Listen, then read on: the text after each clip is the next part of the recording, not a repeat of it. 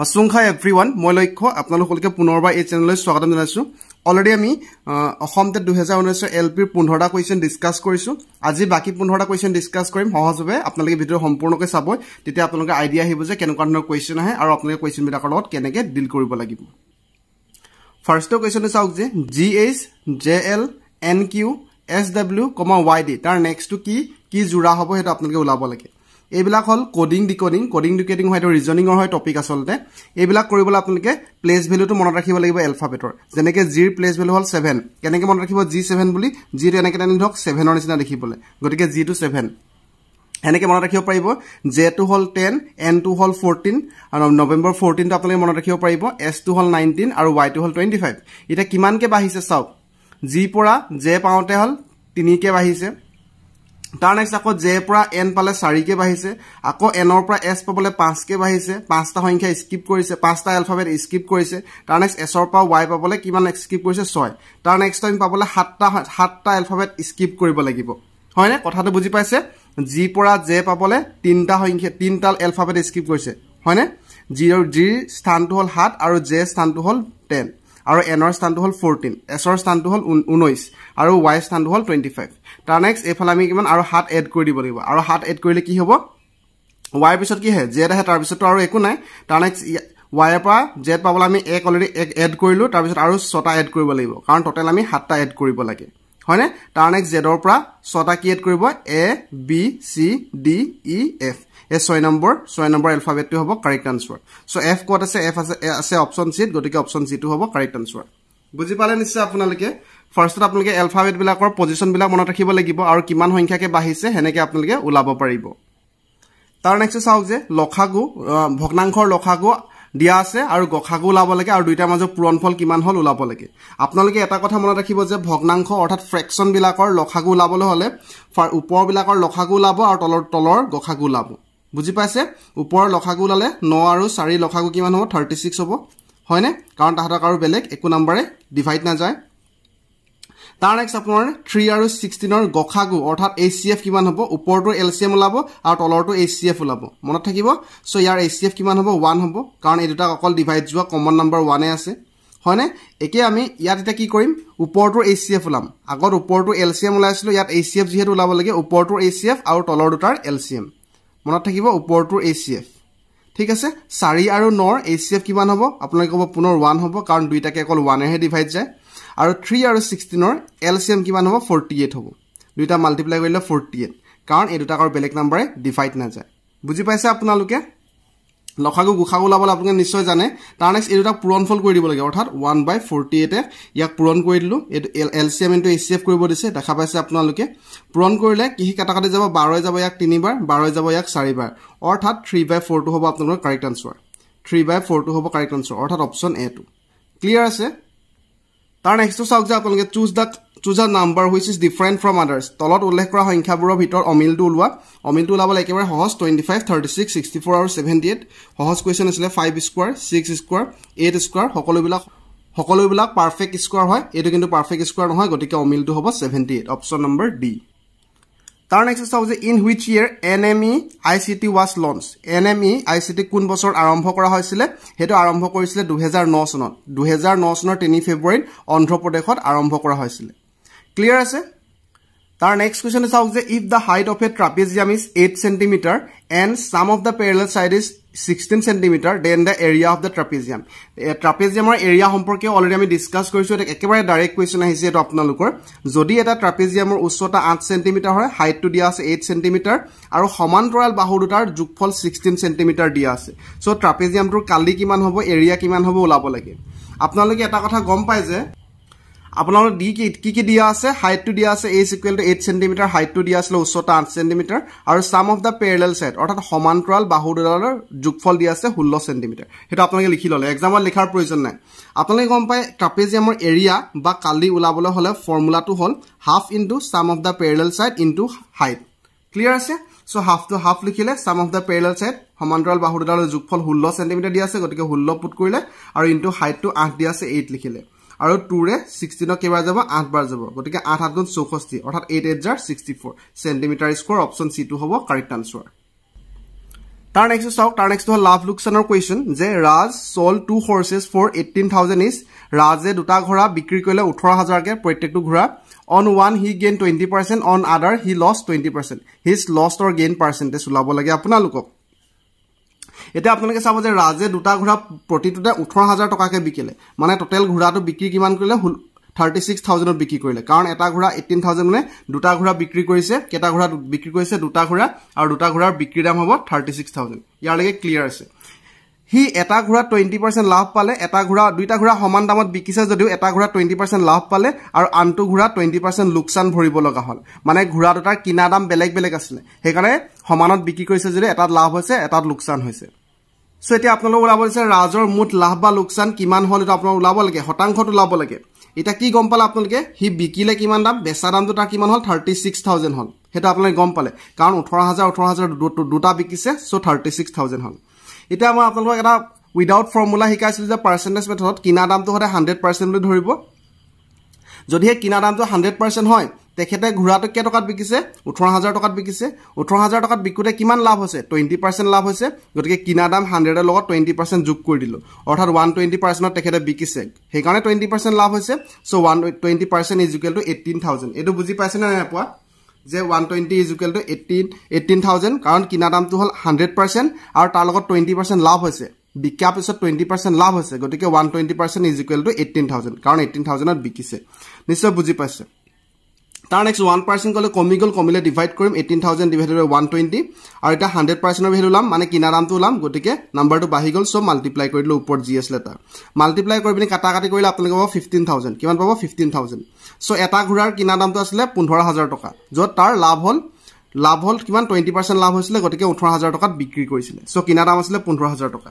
so আনটো ঘোড়া কিনা দাম ওলাম আমি আনটো ঘোড়া কি হৈছিল তেখেতৰ 20% লোকসান হৈছিল সো যেটো 100% আছিল তাৰ পৰা 20% মাইনাস কৰি দিলো কাৰণ লোকসান হৈছে সো 80% ইজ ইকুৱেল টু 18000 টকা হল বুজি পাইছে কাৰণ 18000 টকাত বিকিছে আৰু লোকসান হৈছে 20% সো কিনা দামৰ পৰা মাইনাস কৰিলো অৰ্থাৎ 100% পৰা 20% মাইনাস কৰিলো ইজ ইকুৱেল টু 80% হৈছে সো 1% এৰ ভ্যালু লাম 18000 ডিভাইডেড বাই 80 হল আৰু 100% লাম কাৰণ নাম্বাৰটো বাহি গল সো ইনটু 100 কৰিলো ইয়ালে ক্লিয়াৰ আছে কাটা কাটি কৰিলে আপোনালোকে পাব 22500 সো এটা ঘোড়াৰ কিনা দাম আছিল 15000 টকা আনটো ঘোড়াৰ কিনা দাম আছিল 22500 টকা সো টোটাল কিনা দাম কিমান হ'ব দুইটাও যোগ কৰি দিয়ক দুটাও যোগ কৰিলে আপোনালোকে পাব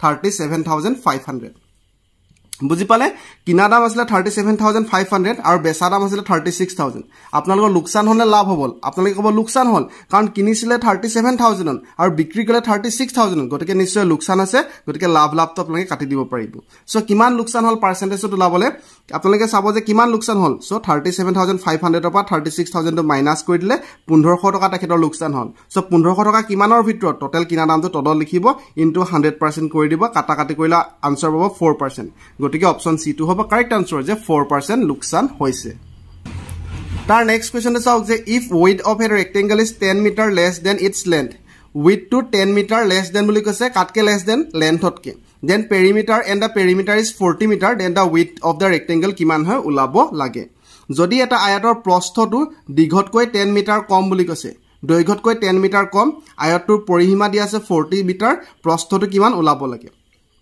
আপোনালোকে মনত ৰাখিবা আপোনালোক কি দিয়া নাই আপোনালোকক দিয়া নাই দিশটো দিয়া নাই কাৰণ প্ৰস্থটো দিয়া আছে যে প্ৰস্থটো দীঘতকৈ 10 মিটাৰ কম গতিকে আমি দিশটো ধৰিলো x বুলি কাৰণ আমি নাজানো আৰু প্ৰস্থটো কি হ'ব x ৰ পৰা 10 কমাই দিব লাগিব কাৰণ দীঘতকৈ 10 মিটাৰ কম বুলি কৈছে প্ৰস্থটো দীঘতকৈ 10 মিটাৰ কম গতিকে প্ৰস্থটো এই দিশটো কিমান আছিল x আছিল তাতকৈ 10 মিটাৰ কমাই দিলো ইয়ালৈকে ক্লিয়াৰ আছে আপোনালোকৰ কোনো ধৰণৰ কনফিউজন নাই তাৰ নেক্সট আমাক এটো দিয়া আছে যে পৰিসীমা অৰ্থাৎ পেৰিমিটাৰ দিয়া আছে 40 মিটাৰ সো পৰিসীমা ইজ ইকুৱেল টু 40 মিটাৰ লিখিলো আৰু পৰিসীমা বা পেৰিমিটাৰ ৰেক্টেংগুল অৰ্থাৎ আয়তৰ ক্ষেত্ৰত আছিল 2 * length plus breadth is equal to 40 metre so লেন্থটো কিমান আছিল লেন্থ x আছিল সো লেন্থ অৰ্থাৎ x পাতিলো আৰু ব্ৰেডটো আছিল x - 10 বা ওয়াইডটো আছিল x - 10 সো x - 10 পাতিলো তাৰ পিছত কি হ'ব আপোনালোকৰ এই 2 টো এফালে গলে কি হৈ যাব ডিভাইড অৰ্থাৎ 20 বাৰ যাব যাবনে so x plus x minus 10 is equal to 20 x plus x is equal to twice x হৈ যাব হবনে so twice x minus 10 is equal to 20 এটো আমি এফালে লিখিলো twice x minus 10 is equal to 20 ইয়াৰ লাগে ক্লিয়াৰ আছে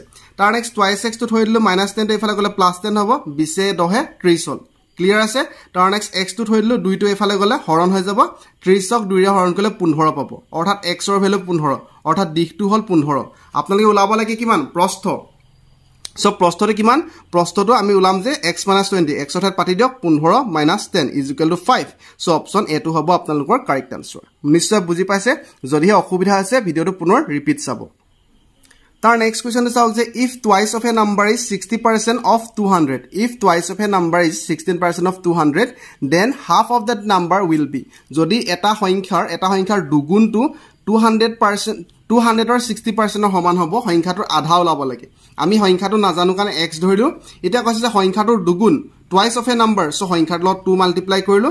Kar homan hobo 200 or 60% of 200 গটিকে 60% of 200 লিখিলো বুজি পাইছে সংখ্যাটোক দুগুণ কৰি দিলো সংখ্যাটোৰ দুগুণটো 200 or 60% গটিকে 60% of 200 লিখিলো ইয়াৰ লাগে ক্লিয়াৰ আছে পাৰ্সেন্টেজ টো উঠাই দিলা তলৰ 100 হৈ যাব ইয়াৰ লাগে নিশ্চয় বুজি পাইছে এটো শূন্য গল 60 দুগুণ 120 ইয়াৰ লাগে ক্লিয়াৰ আছে twice is equal to 120 তাৰ নেক্সট x ৰ ভ্যালুটো 2 টো এফালে গলা হ'ব ডিভাইড 2 ৰে 120 কেবা যাব 60 পাৰ যাব গটিকে সংখ্যাটো কিমান ধৰিছিল x ধৰিছিল গটিকে x is equal to 60 হল এটা সংখ্যাটোৰ আধা লাগে half of that number so 60 ৰ আধা কিমান হ'ব 30 হ'ব গটিকে অপচন হ'ব এ টো কারেক্ট আনসার যে সংখ্যাটোৰ আধাটো হল 30 ক্লিয়াৰ আছে তাৰ নেক্সট চাওক যে 3c 2b 4a 27 এ ইয়াত কি হৈ ওলাব লাগে আপোনালোকে এটা কথা মন কৰিব যে এটা কথা আপোনালোকে মন কৰক 4 কিউব কৰি দিলে কি হৈছে 64 4 কিউব কৰিলে 64 তাৰ উপৰি ABC so AB আছে ইয়াত C অপচন লাগাটো হ'ব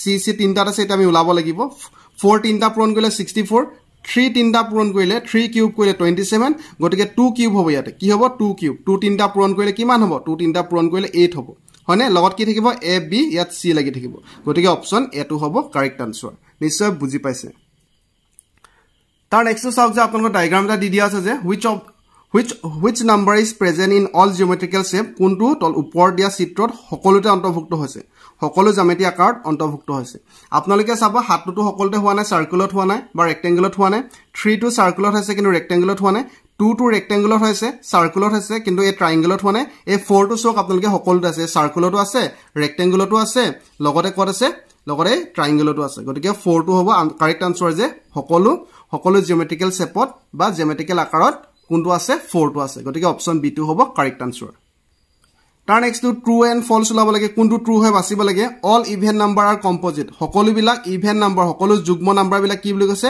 কম্পোজিট বুলি কৈছে অৰ্থাৎ যৌগিক সংখ্যা কৈছে এটা আপোনালোকে কাৰেক্ট নে ৰং শুদ্ধ নে অশুদ্ধ আপোনালোকে নিজে কক যে সকলো বিলাক যুগ্ম সংখ্যা কম্পোজিট সংখ্যা অৰ্থাৎ যৌগিক সংখ্যা হয় নেকি আপোনালোকে ক'ব নহয় কাৰণ দুইটো হল এটা যুগ্ম সংখ্যা কিন্তু দুইটো কম্পোজিট নাম্বাৰ নহয় বা যৌগিক সংখ্যা নহয় দুইটো হল মৌলিক সংখ্যা আপোনালোকে গম পায় তাৰে 0 ইজ এ প্ৰাইম নাম্বাৰ 0 টো কিটাও প্ৰাইম নাম্বাৰ নহয় কাৰণ আটাইতকৈ সৰু প্ৰাইম নাম্বাৰটো কি আছিল 2 আছিল আমি গম পাও যুগ্ম সংখ্যা all prime number R odd সকলো প্ৰাইম নাম্বাৰ সকলো মৌলিক সংখ্যা অযুগ্ম নেকি কৈছে আপোনালোকে নহয় কব কাৰণ দুইটো হল এটা মৌলিক সংখ্যা দুইটো হল এটা প্ৰাইম নাম্বাৰ যোনটো অড নহয় যুগ্ম হয় যোনটো অযুগ্ম নহয় দুইটো হল এটা যুগ্ম কিন্তু ইয়াত কৈছে যে সকলো মৌলিক সংখ্যা অযুগ্ম গতিকে এটো ভুল So true কোনটো হ'ব true নিশ্চয় এটোই হ'ব যে there are infinite number of prime number যে মৌলিক সংখ্যাৰ সংখ্যা অসংখ্য মৌলিক সংখ্যা আপোনালোকে হিসাব কৰি শেষ কৰিব নোৱাৰে অসংখ্য আছে গতিকে অপচন ডি টো হ'ব কারেক্ট আনসার নিশ্চয় বুজি পাইছে আপোনালোকে যদি স্পিড হৈছে ভিডিওটো আপোনালোকে সেটিংত গৈ স্লো কৰিব পাৰিব বা আপোনালোকে ৰিপিট চাব পাৰিব তাৰ নেক্সট কোৱেশ্চন চাওক যে let the LCM and HCF of two numbers are 276 LCM আৰু HCF দুটা নাম্বাৰ 276 হয় আৰু 3 হয় অৰ্থাৎ LCM টো হল 276 আৰু HCF টো হল 3 if 1/3 of one number is 23 then the other number অখিমাত চাও কি কৈছে দুটা সংখ্যাৰ লখাগু আৰু গখাগুটো ক্ৰমে দিয়া আছে 276 আৰু 3 তাৰে এটা সংখ্যাটো 1/3 মানটো হল 3 এটা সংখ্যাৰ 1/3 মানটো হল 3 অৰ্থাৎ যদি আমি সংখ্যাটো কি বুলি ধৰো x বুলি ধৰিলো আনটো সংখ্যাটো আমি কি নাজানো হেতু উলাম কিন্তু আমি এটা সংখ্যাটো ধৰিলে x বুলি এটা সংখ্যাৰ 1/3 অৰ্থাৎ 1/3 বুলি কৈছে গতিকে 1/3 of x লিখিলো সংখ্যাটো x আছিল গতিকে 1/3 of x is equal to 23 বুলি কৈছে গতিকে 23 লিখিলো গতিকে সংখ্যাটো কিমান হ'ব ক্ৰস মাল্টিপ্লাই কৰি দিও x টো থৈ দিলো এফালে ডিভাইড টো এফালে গলে মাল্টিপ্লাই হ'ব আৰু 23 into 3 মাল্টিপ্লাই কৰিলে হ'ব 69 গতিকে এটা সংখ্যা আপোনালোকে পালে 69 আৰু আনটো সংখ্যা আপোনালোকে উলাব কেনেকৈ উলাব আপোনালোকৰ যেতিয়া LCM HCF শিকাইছিলো তাত মই কৈছিলো যে দুটা সংখ্যা পূৰণফল is equal to LCM into HCF দুটা সংখ্যা পূৰণফল is equal to HCF into LCM so দুটা সংখ্যা পূৰণ কৰি দিম এটা সংখ্যা পালো 69 আনটো নাজানো কাৰণে y ধৰিলো আৰু LCM into HCF অৰ্থাৎ 276 into 3 LCM টো হল 276 HCF টো হল 3 মাল্টিপ্লাই কৰি দিলো ইয়াৰ লাগে ক্লিয়াৰ আছে কোনো কনফিউজন নাই y টো থৈ দিলো 69 টো ইফালে গলে হৈ যাব কি ডিভাইড হ'ব 69 ডিভাইড কৰি দিলো ক্লিয়াৰ আছে 3 এ 69 কেবাৰ যাব 23 বাৰ যাব যাবনে আৰু 23 এ ডাইৰেক্টলি ইয়াক কেবাৰ যাব এবাৰ দিলো 23 4 হল 46 দুবাৰ অৰ্থাৎ অপচন সি টো হ'ব কাৰেক্ট আনসাৰ যে 12 নিশ্চয় বুজি পাইছে ভিডিওটো ৰিপিট চাব পাৰিব তাৰ নেক্সট চাওক যে হাউ many lines can be drawn through two given পইণ্টস দুটা পইণ্টৰ মাজে দুটা বিন্দুৰ মাজে কিমানডাল ৰেখা আঁকিব পাৰি এটা বিন্দুৰ মাজে অসংখ্য ৰেখা আঁকিব পাৰি এনেকে কিন্তু দুটা বিন্দুৰ মাজে মাত্ৰ এডাল আঁকিব পাৰি এনেকে আৰু আঁকিব নোৱাৰি আৰু সৰল ৰেখা আঁকিব নোৱাৰি গতিকে অপচন এ টো হ'ব কাৰেক্ট আনসাৰ যে এডাল আঁকিব পাৰি ক্লিয়াৰ আছে তাৰ নেক্সট চাওক যে এ large box of dimension 60 cm into 54 cm into 30 cm is filled with small cubes with side 6 cm if each cube contains 25 chocolate then how many chocolate can be placed in the large box অসমীয়াত চাওক ভালকে কি কৈছে 60 cm পুৰণ 54 cm into 30 cm আয়তনৰ এটা আয়তন ডাঙৰ box এটা আছিল ডাঙৰ বক্স এটা এনেকে আছিল তাত কিছুমান 6 cm ঘনকৰ সহায়ত ভৰ্তি কৰা হল ইয়াত সৰু সৰুকে 6 cm ঘনক ভৰ্তি কৰা হৈছে ক্লিয়াৰ আছে প্ৰতিটো ঘনকত 25 টাকে চকলেট আছে সৰু ঘৰ বিলাকত 25টা চকলেট আছে তেন্তে গুটেই ডাঙৰ বাকচত কিমানটা চকলেট থাকিব হেতু আমি উলাব লাগে আমাক কি দিয়া আছে ফাৰ্স্ট আমি লিখি ললো আমাক দিয়া আছিল যে 60 into 54 into 30 ডাঙৰ বক্সটোৰ আয়তন অৰ্থাৎ ভলিউম দিয়া আছিল আমি ফাৰ্স্টত লিখি ললো সৰু বাকচৰ আমাক সাইডটো দিয়া আছে কিমান 6 cm কিমান দিয়া আছে 6 cm সৰু যোনটো আপোনাৰ ঘনক আছে তাৰ বাহুটো দিয়া আছে 6 cm গতে 6 cm লিখিলো তাৰ আয়তন কিমান হ'ব আয়তন আলাব লাগে ঘনকৰ l কিউব অৰ্থাৎ side cube so 6 into 6 into 6 হ'ব গটিকে আমি ইয়াৰ পৰা ওলাব পাৰিম কি ডাঙৰ যোনটো আছিল বক্স তাত কিমানটা সৰু বক্স সোমাব আমি হেতু ওলাব পাৰিম সো আমি ডিভাইড কৰিলো যে সৰু ঘনকৰ যেটো আছিল আয়তনটো ডাঙৰটো ডিভাইড কৰিলো গটিকে আমি গম পাম যে কিমানটা বক্স থাকিব 450 টা থাকিব কাৰণ কাটাকাটি কৰিলে 6 10 বাৰ যাব 6 যাব 9 বাৰ আৰু 6 যাব কেবাৰ 5 বাৰ যাব গুটে কেটা যদি মাল্টিপ্লাই কৰে আপোনালোকে হ'ব 9 5 গুণ 45 45 into 10 is equal to 450 অৰ্থাৎ এই ডাঙৰ বাকচটোত এই ডাঙৰ গুটে বাকচটোত সৰু বাকচ এনেকা 450 টা হুমাব ইয়াৰ লগে ক্লিয়াৰ আছে সো এতিয়া আমি গম পাও যে এটা ঘনকত 25 টা চকলেট আছে আমাক কৈ দিছে যে প্ৰতিটো ঘনকৰ বাকচত 25 টা চকলেট আছে সো এটা ঘনকত আছে 25 টা চকলেট গটিকে কেটা ঘনক হ'ব টোটাল 450 টা ঘনক হ'ব গটিকে 450 টা ঘনকত নাম্বাৰটো বাহিলে সব মাল্টিপ্লাই কৰি দিলো 450 into 25 is equal to 11250 গটিকে অপচন এ টো হ'ব কাৰেক্ট আনসাৰ নিশ্চয় আপোনালোকে বুজি পাইছে তাৰ নেক্সট চাওক যে স্মলেষ্ট কম্পোজিট নাম্বাৰ আটাইতকৈ সৰু যৌগিক সংখ্যাটো কি আটাইতকৈ সৰু যৌগিক সংখ্যাটো হল 4 কাৰণটো হল যে যৌগিক সংখ্যা মানে কি হয় মৌলিক সংখ্যাৰ উল্টা যাক এক আৰু নিজৰ সংখ্যাটোৰ বাহিৰে অন্য সংখ্যাৰো হৰণ যাব যাক এক আৰু নিজে সংখ্যাটোৰ বাহিৰে অন্য সংখ্যাৰো হৰণ যাব দুইটো হল মৌলিক সংখ্যা এটো হল অযুগ্ম সংখ্যা ইয়াক অকল এক আৰু এটো হল মৌলিক সংখ্যা 1 আৰু 3 ৰে হৰণ যাব এককৰ 1 আৰু 1 হৰণ যাব কিন্তু 4 এনেকুৱা নাম্বাৰ আছে যাক 1 ৰে যাব 4 ৰে যাব আৰু 2 ৰে যাব গতিকে আটাইতকৈ সৰু যৌগিক সংখ্যা বা কম্পোজিট নাম্বাৰটো হ'ব অপচন ডি অৰ্থাৎ 4 নিশ্চয় আপোনালোকে বুজি পালে কিবা ডাউট থাকিলে কমেন্টত সুধিবলৈ নাপাহৰিব আশা কৰিছো ভিডিওটো ভাল পালে লাইক কৰিব শেয়াৰ কৰিব সাবস্ক্ৰাইব কৰিব লক্ষ্যটক ধন্যবাদ